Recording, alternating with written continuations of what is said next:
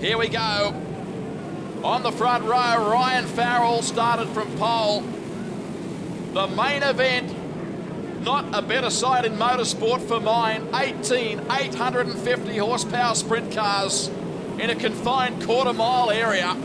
Race leader is Ryan Farrell. Here's Brook down on the inside. Tatnall draws level, but Farrell has superior speed. Oh, problem time. James McFadden up and over. Kerry Madsen caught up in that, and Robbie Farsnight has gone from bad to worse. That was a wild ride there for James McFadden. Another driver who's got over a wheel and quite a violent wreck. Glad to see James out of that race car very quickly. He is unhappy with something that's happened back in the field. Hey, come here, you... Madsen is howling on James McFadden. We saw McFadden give a signal to Kerry that Kerry has not appreciated one bit, JJ. Well, Kerry Madsen is a driver who wears his heart on his sleeve, and if you ever wanted evidence of that, here it is right now. Here's Madsen's car, another view. And he is filthy with James McFadden, who's walked away.